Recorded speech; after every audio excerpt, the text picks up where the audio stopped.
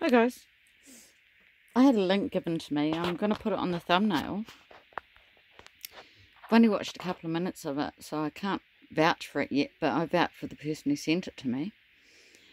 Anyway, I just realised that I had a memory a year ago on Facebook.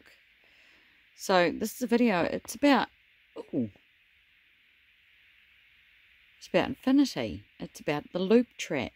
Yeah, and it's got my dogs in it. It's just short. You'll love it.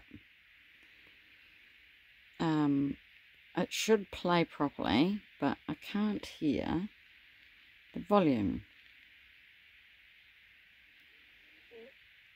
Don't know why. Okay, let's see if it plays the volume.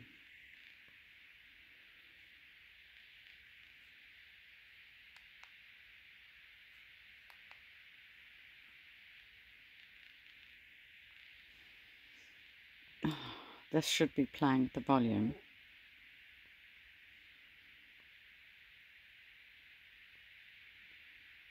Okay, it's not.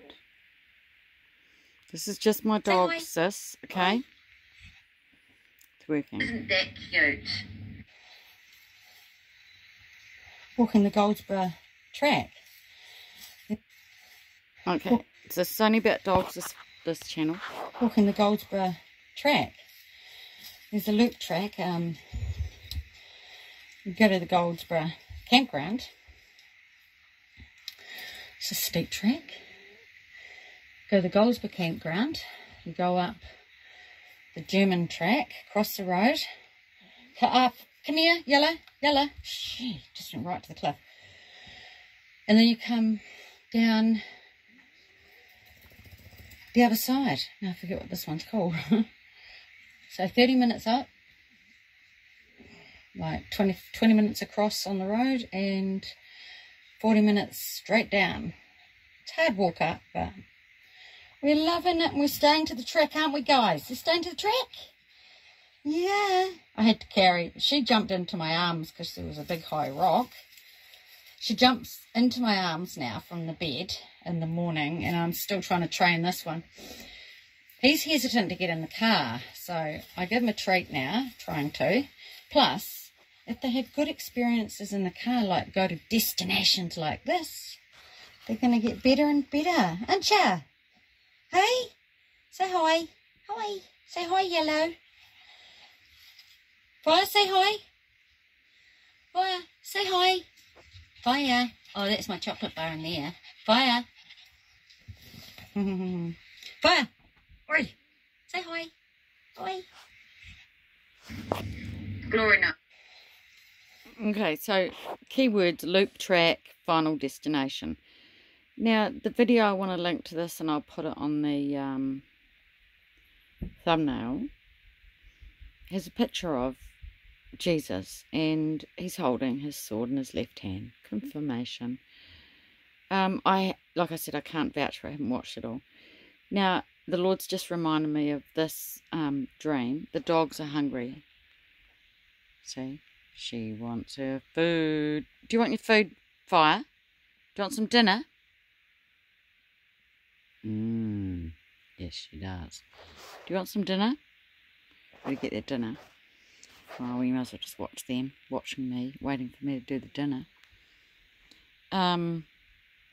So,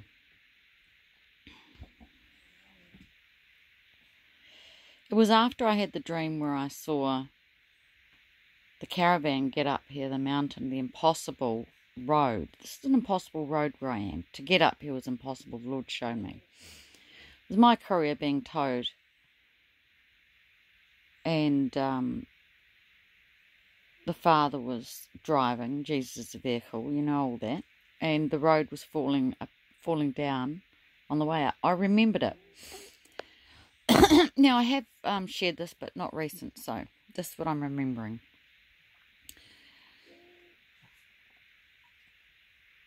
There's two parts to that dream.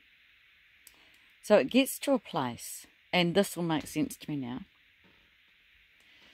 It gets to a place, and now I'm there with just the caravan is in like a barn or a shed. It's in a shed, a workshop.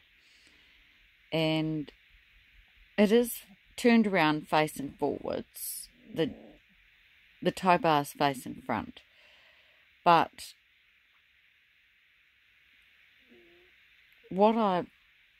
that's where it is, right? Then I cut to, this is when I remember this dream. I am following Jonathan, and he's on a trek, like Star Trek. It's like a tussocky walk, and it's long and arduous. I know it's long. And I'm walking behind him, and then I just go, oh, I know this quicker way. And that's when I recall that the Lord's taken my caravan up and how he got there. And that it's actually sitting up there parked. And it's sort of boxed in, which is pretty much where it is now. Once especially build this Escher house around it. But it's boxed into this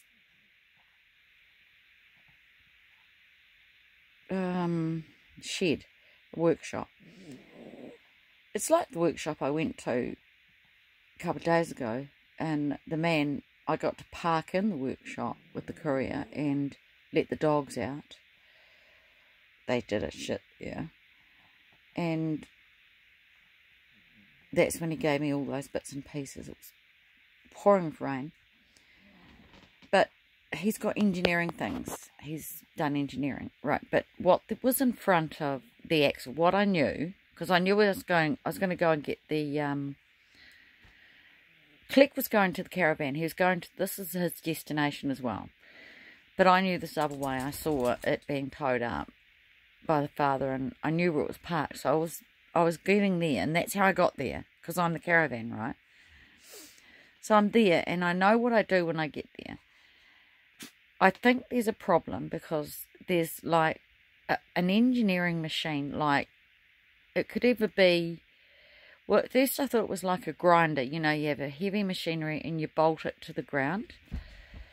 But I know it was an anvil. You know what you forge something on? You know, you put metal on it and hammer it. So it was an anvil. And it was in front of the tow bar. So it was in the way to pull it out, the caravan. But I solved the problem by just unbolting it. And I had enough strength to push it out the way. And then because my caravan's on 2 wheels and an axle, the downside of that is it fishtails, and I don't like driving it. It's one of the reasons why I don't cruise around in it. And but I can pull it on my own. So I move this anvil, I pull it on my own, and I hitch it to my courier. And that's what I remember when I'm following Click. That it's all there ready, hitched up to go. And this is the rapture. The courier and the caravan go up. So now, when you look at the link that I've been given by a trusted friend, I'll just say, because Billy Doisey, he doesn't say much, but he sent this. He's probably sent it to 100 people. But I've got it. And I've only watched a couple of minutes, and I put the picture of Jesus on the screenshot. The man's wearing a pretty foolish looking shirt, which I love. It's not as bad as my overalls, but it's pretty bad. We can wear what we want. So watch it. I'm sure it's going to be interesting. So this is the rapture. This is where Click's going, but he's going on a long trek. And I don't know, I took a shortcut because that's how the Lord showed me. We all get there our own way, okay? And the pictures speak, and I'm just sharing my testimony. But it's a wee bit more than that, really. Hopefully some people realise it's more than that.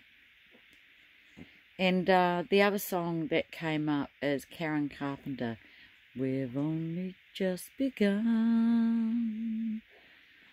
So look at the lyrics and remember that poor old Karen was a one up, one down.